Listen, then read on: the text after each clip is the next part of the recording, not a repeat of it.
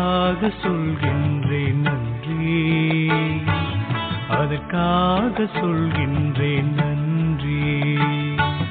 நன்றி நன்றி பாபா, நன்றி சொல்கின்றேன் பாபா.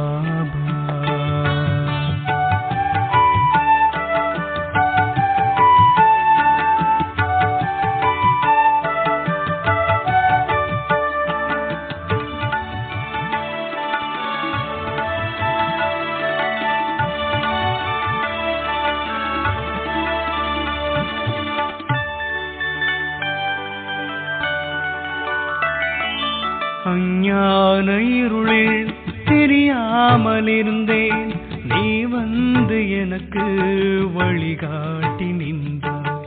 அஞ்ஞான இருளில் தெரியாமல் இருந்தேன், நீ வந்து எனக்கு வழிகாட்டி நின்றாய். உன்னை பல ஜென்மமாகவே நானும் கூட யார் என்று அறியவில்லையே,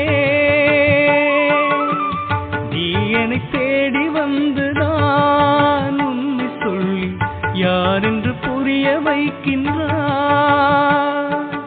யார் என்று தெரிய வைத்து காரணம் புரிய வைத்து மனதில் இன்பத்தை தந்தாய்.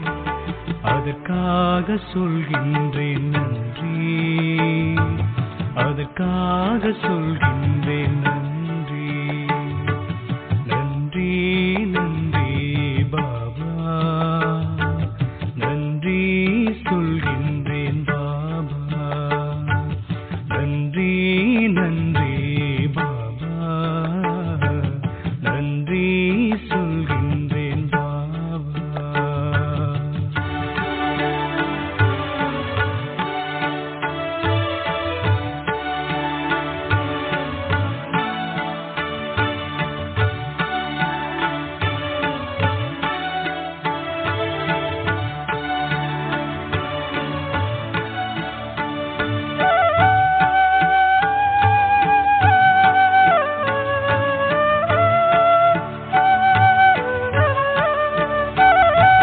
மெய்யான அன்பை எனக்காக தருகிறாய், குணத்தாலே நீயும் அலங்காரம் செய்கிறாய்.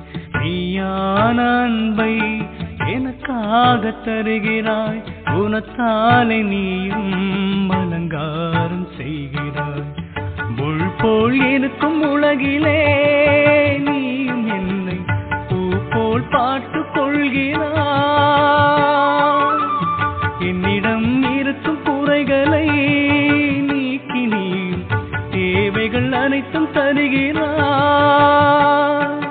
தேவதை வாழ்வு தந்து தேவதை ஆக்கி மகிழ்ந்து மனதில் ஓரிடம் தந்தாய். அதற்காக சொல்கின்றோம் நன்றி, அதற்காக சொல்கின்றோம் நன்றி, அதற்காக சொல்கின்றோம் நன்றி, அதற்காக சொல்கின்றோம் நன்றி. நன்றி நன்றி பாபா, நன்றி சொல்கின்றேன் பாபா. நன்றி நன்றி பாபா, நன்றி சொல்கின்றேன் பாபா. தினந்தோறும் என்னை காண வருகின்றாய், அழியாத ஞானத்தை எனக்காக தருகிறாய். அதற்காக சொல்கின்றோம் நன்றி, அதற்காக சொல்கின்றோம் நன்றி, அதற்காக சொல்கின்றோம் நன்றி, அதற்காக சொல்கின்றோம் நன்றி.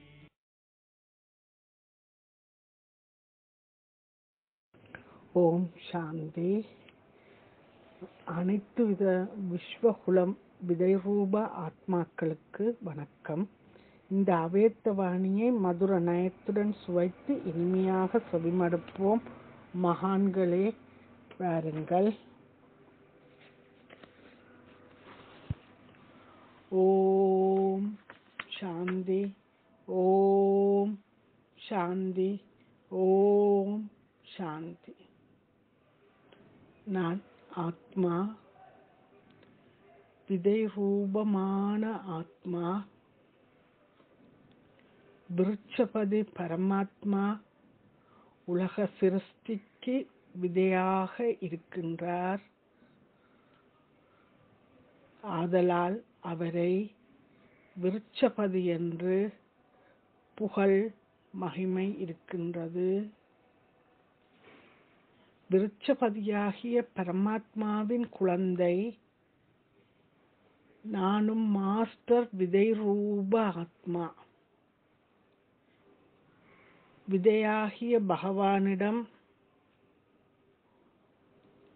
எனது புத்தி ஜோகத்தை இணைக்கின்றேன்.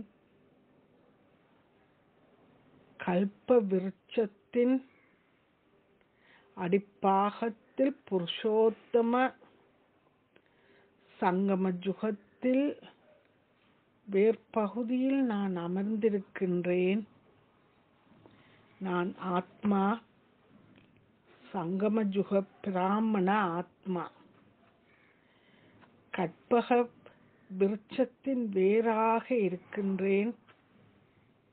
விதை வடிவ பரமாத்மாவின் நினைவில் ஆன்மீக சக்திகளை எனக்குள் நிறைக்கின்றேன். ஆன்மீக சக்திகளை வேரில் இருந்து முழு பகுதிக்கும் தானம் செய்கின்றேன். அடிமரமாக இருக்கும் சத்தியஜுகம், திரேதாஜுகம், இலைகளான துவாபர ஜுகம், கலியுகம் ஆக உலக சிருஷ்டி என்ற மரம் விஸ்தாரமாக வளர்ந்து விட்டது.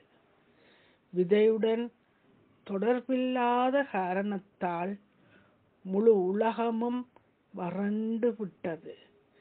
இப்பொழுது நான் ஆத்மா வேர்பகுதியில் அமர்ந்து கொண்டு தந்தை மூலம் சக்திகள் என்ற கிரணங்களை பரப்பி தானம் செய்கின்றேன்.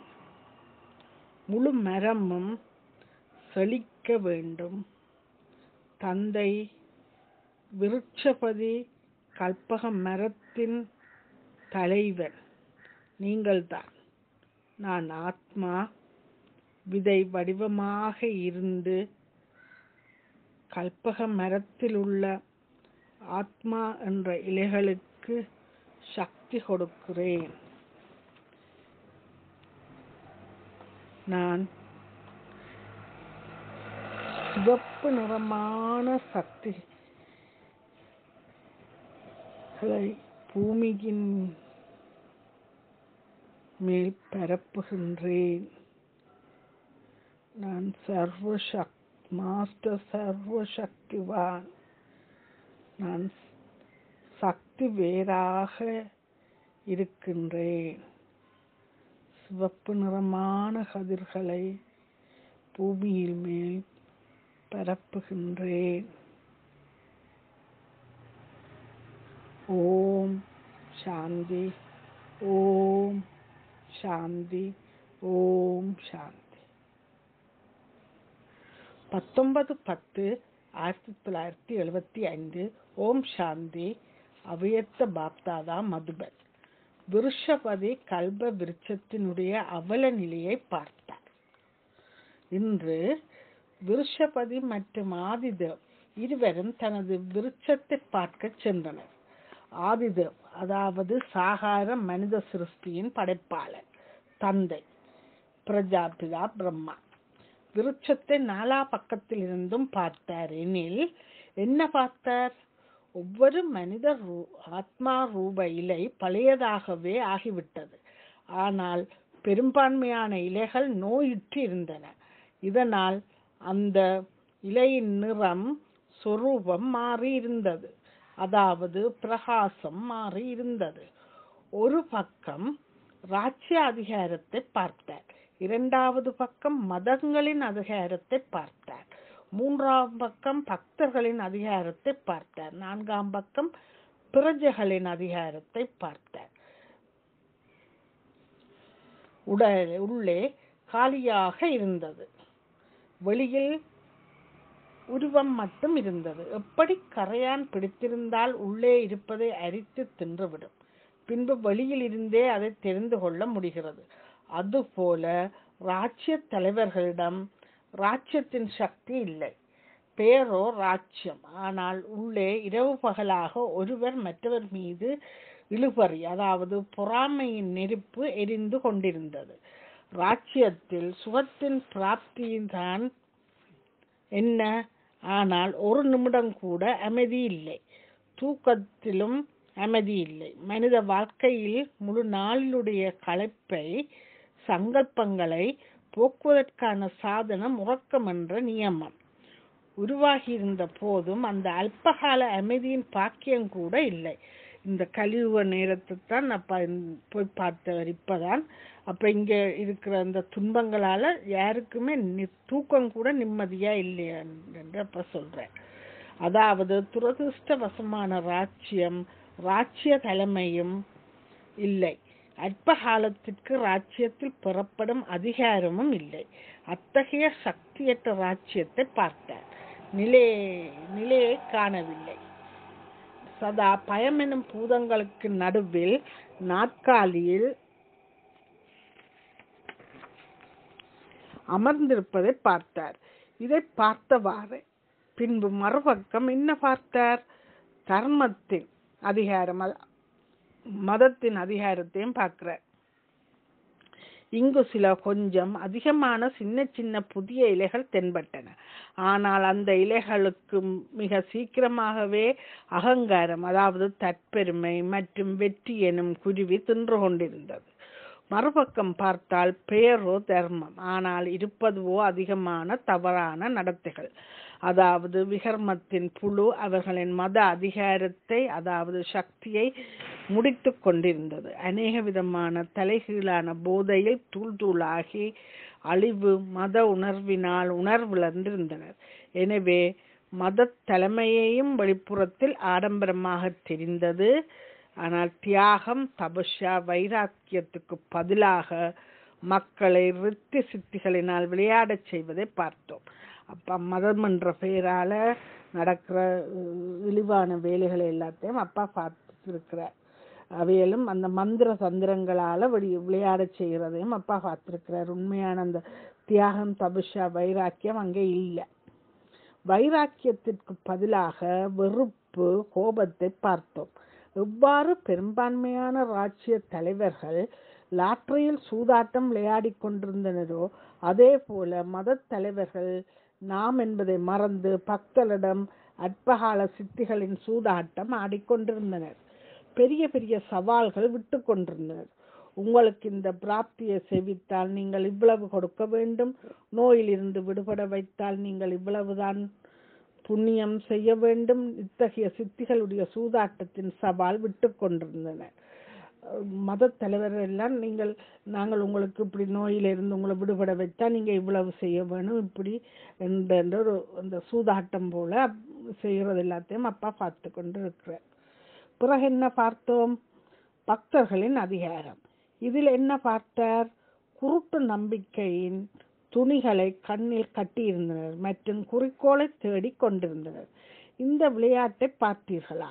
கண்களை கட்டியிருந்தவர்கள் எப்படி பாதையை தேடுவார்கள்? எங்கிருந்து ஓசை வருகிறதோ அந்த பக்கம் செல்ல வேண்டியதுதான்.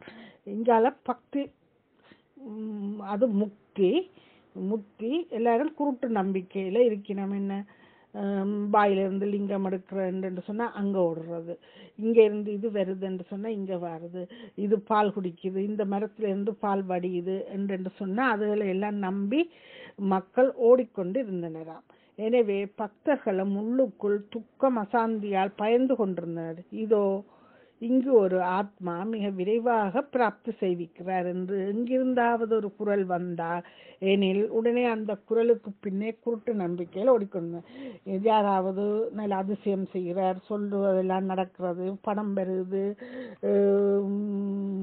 புதிய வருது என்று சொன்னா அங்க ஓடுறது. அப்படியே நாலா பக்கமும் எங்க சத்தம் வருதோ ஓடிக்கொண்டு விற்கணுமா. தங்குவதற்கு எந்த இடமும் இல்லை. இன்னொரு பக்கம் பொம்மை விளையாட்டில் அவ்வளவு போதையுடன் ஈடுபட்டிருந்தனர். யாராவது பரந்தாமம் வீட்டிற்கு செல்லும் சரியான வழியை கூறினாலும் யாரும் கேட்பதற்கு தயாராக இல்லை. பக்தியின் அதிகாரம் அதீத சிநேகத்தின் சக்தி. ஆனால் சிநேகத்தின் அதிகாரம் சுயநலமாக மாறிவிட்டது. எல்லாருக்கும் பக்தி அது முத்தி போய் இருக்கிறோம். எல்லாரும் இதை கிடைச்சா அது ஏதாவது கிடைக்குமா எங்களுக்கு என்றுதான் அழகினமே தவிர யாருமே தந்தை இந்த பரந்தாமத்துக்கு போக வேணும், நாங்கள் அமைதிதாமத்துக்கு போகணும் என்ற எண்ணம் ஒருவரிடமும் இல்லை என்றப்பா பார்த்திருக்கிறார். சுயநலம்தான் மேலோங்குகிறது. எல்லோரும் சுயநலத்தின் பிச்சைக்காரர்களாக காட்சியளித்தனர். சாந்தி கொடுங்கள், சுகம் கொடுங்கள், உறவினருக்கு நீண்ட ஆயுளை கொடுங்கள், செல்வம் அதிகமாக கிடைக்கட்டும், இதை கொடுங்கள் அதை கொடுங்கள் என இவ்வாறு பிச்சை கேட்டுக்கொண்டிருக்கும் பிச்சைக்காரர்கள் இருந்தனர். எனவே பக்தர்களையும் பிச்சைக்கார ரூபத்தில் பார்த்தோம். அடுத்து முன்னே செல்லுங்கள் அப்பா. பக்தர்களும் யாசித்து கொண்டு இருக்கிறார்கள். எனக்கு அது தாரியா இது தாரீங்களா கடவுள் என்று கெஞ்சி கொண்டிருக்கிறதையும் பிச்சை எடுக்கிறதையும் அவர் பார்த்தார். அதோட முன்னுக்கு போறார். பிரஜைகளின் அதிகாரம். பிரஜைகளில் என்ன பார்த்தார்? எல்லோரும் கவலை என்ற சிதை மீது அமர்ந்திருந்தனர். சாப்பிட்டு கொண்டும் இருந்தனர், போய்கொண்டும் இருந்தனர், ஏதோ காரியம் செய்து கொண்டிருந்தனர். ஆனால் இப்போது நெருப்பு பற்றி கொண்டு விடும் என்ற இந்த பயத்தின் சங்கல்பம் சதா இருந்தது. பிரஜைகளுக்கு இருக்குது, எங்கேயோ ஒரு இடத்துல விநாசம் நடக்க போகுது என்ற எண்ணமும் அவைக்கு இருக்குது. எண்ணத்தில் கனவை போல இது தெரிந்து கொண்டே இருந்தது. இப்போது பிடிபட்டோ விட்டோம். சில சமயம் ராட்சிய அதிகாரம் மூலம், சில சமயம் இயற்கையின் ஆபத்துக்கள் மூலம், சில சமயம் கொள்ளைக்காரர்கள் மூலம் இப்படிப்பட்ட எண்ணங்களின் கனவு கண்டு கொண்டிருந்தனர். இத்தகைய கவலைகளின் சிதையில் சவாரி செய்தவாறு தங்களை காப்பாற்றுவதற்கான எந்த வழியையும் காண முடியாமல் கவலையும் சோகமும் அமைதியற்றவர்களுமாக இருந்தனர். அங்கு சென்றால் நெருப்பு இருந்தது, அங்கு சென்றால் தண்ணீர் இருந்தது. இப்படி நாலாபுற பதட்டத்திற்கு நடுவில் பீதி அடைந்தவர்களாக தெரிந்தனர். இதுதான் இன்றைய சுற்று. அப்ப 4 பக்கமும் சுற்றி பார்த்துட்டேன். ஒரு பக்கத்துல மத தலைவர்கள் பல மதங்களையும் உருவாக்கி அதுல சூதாட்டமும் மந்திர வேலைகளை செய்து கொண்டிருக்கணும். ஒரு பக்கம் பக்தர்கள் மூளைக்கு மூளை சாமியார்கள் தோன்றி பிச்சை எடுக்கிறது இதுகளை அப்பா பார்க்கிறார். ஒரு பக்கம் பிரஜைகள் கனவு கண்டு கொண்டு, ஒரு பக்கம் தண்ணியா இருக்கு, ஒரு பக்கம் நெருப்பண்டு பீதி அடைஞ்சவர்களாக கவலையின் சிதையில இருக்கிறதையும் பார்த்தேன். இதுதான் அப்பா இன்றைக்கு சுற்றி பார்த்தது. இப்படி சுற்றி பார்த்து விட்டு வரும்போது ஒரு புதிய மரக்கன்றை பார்த்தார். அதில் யார் இருந்தார்கள்? நீங்கள் அனைவரும் உங்களை நாற்று என நினைக்கிறீர்களா? எப்போது பழைய மரம் இட்டு போய் விட்டதெனில் இப்போது புதிய மரம் நடுவது என்பது ஆதாரமூர்த்திகள். அப்பா அப்படி சுற்றி பார்த்து கொண்டு விரைக்கல எங்களையும் கண்டுட்டார். நாங்களும் இருக்கிறத பார்க்கிறார். அப்பா பிராமணகுல பரிவாரங்கள் உங்கள் மூலமாகத்தான் நடக்க வேண்டும். பிராமணர்கள் தான் புதிய விருட்சத்தினுடைய அஸ்திவாரம் ஆவார்கள். நீங்கள் தான் அந்த அஸ்திவாரம். எனவே அத்திவாரம் எவ்வளவு சக்திசாலியாக நிமித்தமாகி இருக்கிறது என்பதை பார்த்தேன். நாங்கள்லாம் பிராமணர்கள்லாம் இந்த மரத்தின் கீழே வேரில் அமர்ந்திருந்து நாங்கள்லாம் அதுக்கு அத்திவாரம் போடுறோம். அப்போ நாங்கள் ஒவ்வொரு ஆக்கெல்லாம் நாங்கள் அப்போ அந்த அறிமுகத்தை கொடுத்து நாங்கள்லாம் அந்த மரத்தை நாங்கள் வளர பண்ண வேணும்.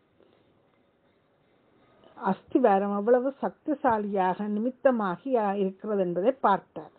பிரம்மா தந்தைக்கு நாலாபுரத்தினுடைய அவலரிலேயே பார்த்தவாறு சங்கல்பம் வந்தது. அவருக்கு நாலாபுரம் பார்த்தது ஒரு எண்ணம் வந்துச்சு. இப்போதே குழந்தைகளுடைய தபசு ரூபம் மூலம் யோகாக்கினி மூலம் இந்த பழைய விருட்சத்தை எரித்து விட வேண்டும் என இந்தளவு தபசு ரூப பிராமணன் அல்லது ஆன்மீக சேனை வெளிப்பட்டு இருந்தது. எல்லோரும் தபசு ரூபத்தில் அவரவர் சக்திக்கேற்றவாறு சக்தி கொடுத்து கொண்டு இருந்தனர். யோக அக்கினி கொழுந்து விட்டு எரிவது தெரிந்தது. குழு ரூபத்தில் யோக அக்கினியின் பிரபாவம் மிக நன்றாக இருந்தது. ஆனால் உலக விநாசத்திற்காக பரந்த ரூபத்திலே இல்லை. அப்பாக்கு அந்த எண்ணம் வந்திருக்கு. ஒவ்வொரு பிராமணரும் நல்ல சக்திசாலியாகவும் தந்தைக்கு அந்த உலக விநாசத்துக்கு அந்த மரம் முக்கின மரத்தை வந்து புது மரம் உருவாக்குறதுக்கு ஒரு விரல் கொடுக்க எல்லாரும் தயாராக இருக்கணும். அதெல்லாம் அப்பா பார்த்திருக்கிறார். ஆனா அது அவ்வளவு பெருசா பிறந்திருக்கு இல்ல. ஒரு கோடியிலும் சிலர் தான் அப்படி இருக்கணும். வேகம் இருந்தது, ஆனால் முழு வீச்சில் இல்லை. எல்லார்ட்டையும் அந்த வேகம் இருக்கான அந்த முழு அர்ப்பணிப்பு முழு வீச்சு அதுல இருக்கே இல்லை. அதாவது எல்லா பிராமணர்களின் நம்பர் படி அவரவர் சக்திக்கு ஏற்றவாறு சம்பூர்ணம், அதாவது முழும நிலையை அடைந்திருக்க வேண்டும். சம்பன்னம் ஆகவில்லை. எல்லாரும் அவரவற்ற சக்தி களவா சம்பூர்ணமாக இருக்கிறோம். ஆனா முழுதா சம்பன்னம் ஒருத்தரும் ஆக இல்லை. முழுதா சம்பன்னமாக கர்மாத்தின் நிலை அடைஞ்சு எல்லாரும் அதே மாதிரி இருந்தால்தான் அழிவு அடி விநாசமாகும். ஆதலால் ஒரே அடியில் விநாசமாகி பழைய விருட்சமும் சாம்பலாகும். அப்பதான் அவ்வளவுக்கு முழு வேகம் இல்லை. இப்போது என்ன செய்ய வேண்டும்? பிரம்மா தந்தையுடைய சங்கல்பத்தை சாகாரத்துல கொண்டு வாருங்கள். நாங்கள் அவற்றை எண்ணம் அவர் அதில் எண்ணினதை அந்த எண்ணத்தை நாங்கள் அதை சங்கல்பத்துல நாங்கள் கொண்டு வர வேணும். எங்களுக்கே அந்த எண்ணம் வர வேணும். அதற்கு எண்ணினமாய் தபசு ரூபம் மூலம் நாங்கள் யோகாக்கினிய வளர்த்து அதில் இந்த விருட்சங்களை நாங்கள் எரிக்க வேணும் என்ற எண்ணத்தை நாங்களும் அவற்றை எண்ணத்தை நாங்கள் எங்களோட எண்ணமாயே கொண்டு வர வேணும். தந்தையின் சிநேகியாகி இந்த பரந்த காரியத்தில் சகஜோகி ஆகுங்கள். ஆனால் எப்போது அல்ல, இப்போது இருந்தே தன்னை சம்பன்னமாக்குங்கள். புரிந்ததா? நல்லது. நாங்கள் இது எப்ப நடக்க போதோ அப்போ என்று இருக்காமல் நாங்கள் இப்பவே எங்களோட சக்திக்கு ஏற்றவாறு நாங்கள் சம்பூர்ணமாகி இருக்கிறது மட்டும் காணாது நாங்கள் சம்பன்னமாகி நாங்கள் ஆகணும். முழுக்க எங்களை நாங்கள் அர்ப்பணிக்கணும் தந்தைக்கு. நல்லது. அந்த மாதிரி சங்கல்பத்தை சாகாரமாக்கக்கூடிய, சிநேகத்தின் கைமாறாக சகஜோகத்தை தரக்கூடிய, சதா இரக்க மனம், விஸ்வ கல்யாணகாரி ஸ்திதியில் நிலைத்திருக்கக்கூடிய, ஆடாத அசையாமல் இருக்கக்கூடிய, சதா சுப சிந்தனையில் இருக்கக்கூடிய சுப சிந்தனையாளர் குழந்தைகளுக்கு பாப்தாதாவின் அன்பு நினைவுகள் மற்றும் நமஸ்காரம். அப்பா அழகா இந்த வாணியை சொல்லி முடித்திருக்கிறார். நாங்கள் ஒரு சின்ன சிந்தனை செய்வோம்.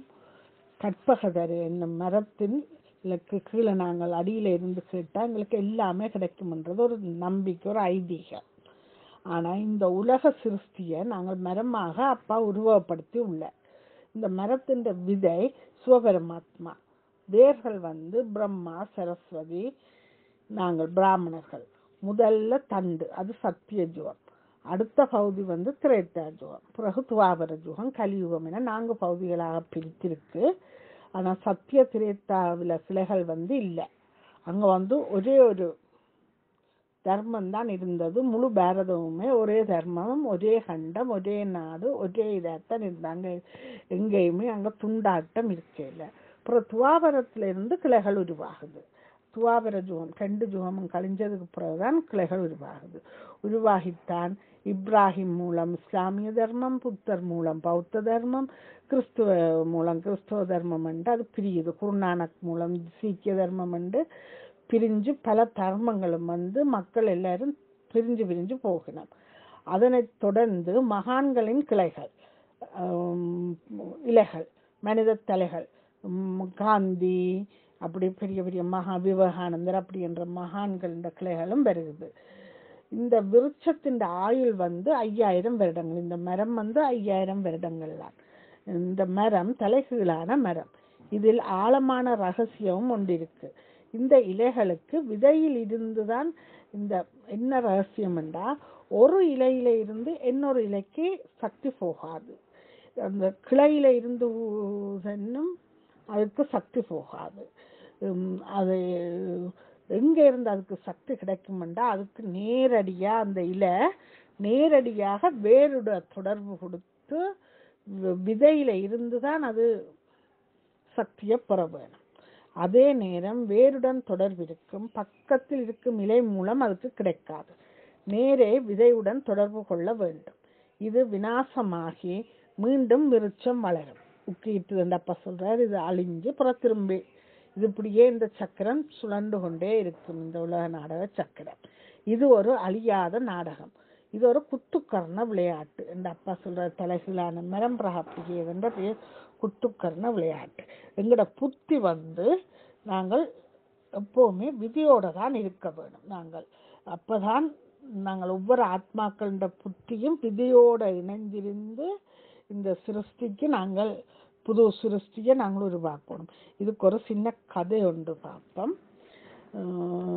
ராமர் போர் எல்லாம் முடிஞ்சு பட்டாபிஷேகம் எல்லாம் நடந்து அவர் அரியணையில இருக்கேக்க சீதாவோட அவர் ராமர் இருக்கேக்குள்ள விபூஷணர் அவருக்கு ஒரு அரிய மாலை உண்டு. ரத்தின வைர வைடூரியங்கள் ரத்தினங்கள் பதிச்ச ஒரு மாலையை அவருக்கு விபூஷணர் பரிசா கொடுக்கிறார். அப்ப அதை அவர் ராமர் வேண்டி சீதாதேவிட்ட அந்த மாலையை கொடுக்கிறார். அதை என்ன செய்யறான்டா ஆஞ்சநேயர் கழுத்துல போட்டு விடுறான், நீ வச்சிரு உனக்கு இது பொருத்தமா இருக்க. அப்ப ஆஞ்சநேயர் அதை கொண்டு போய் ஒரு ஆறு ஓடுது, ஆறு ஓடைக்கு ஒரு மரத்துக்கு கீழே அவர் அதுல இருக்கிறார். இருந்து அந்த மாலையை திருப்பி கலட்டி பார்க்கிறார். பார்த்து திருப்பி திருப்பி பார்க்கிறார். பிறகு தன் பல்லால ஒவ்வொரு அந்த ரத்தினங்களையும் கடிச்செடுக்கிறார்.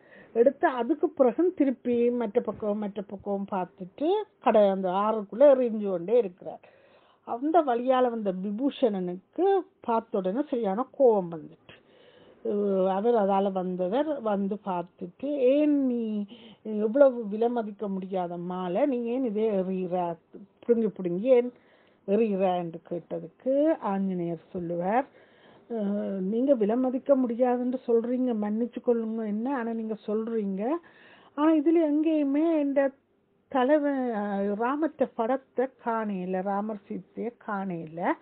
ஆனபடியா இது எனக்கு அவ்வளவு பெருசா தெரியல. எனக்கு அவர் ரெண்டு பேர்ட்ட உருவமும் தான் எனக்கு பெருசா தெரியுதே தவிர இது எனக்கு அவ்வளவு பெரிய பொருளா எனக்கு தெரியல, அதுதான் நான் எறிகிறேன். அப்ப அவருக்கு பேர், அப்ப நீ அவையல் ரெண்டு பேரையும் நீ பெருசா அந்த நினைவிலை வச்சிருக்கிறியான்னு அவர் சொல்லுவார், நான் நினைவில வச்சிருக்கேன், இந்த இதயத்துல வச்சிருக்கிறேன். தன் இதயத்தை திறந்து அவர் காட்டுவார், அங்க ராமர் சீதா இருப்பினும். அதே மாதிரி நாங்களும் எங்களுக்கு இந்த உலகாய எந்த இதுவும் அழிய போகுது.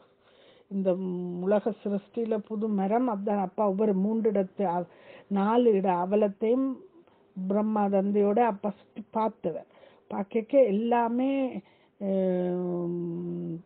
அழிகிற நிலையில, உக்கின நிலையில இருக்கிறதான் அப்பா பார்த்திருக்கிறார்.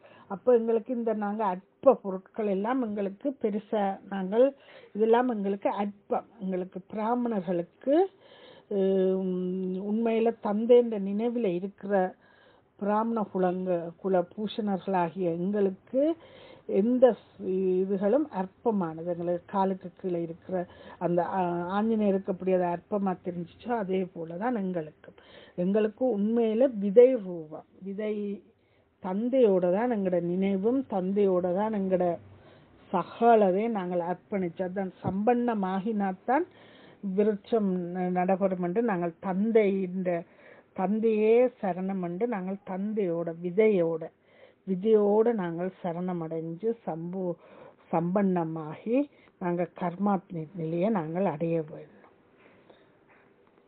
நல்லது. ஓம் சாந்தி, ஓம் சாந்தி, ஓம் சாந்தி.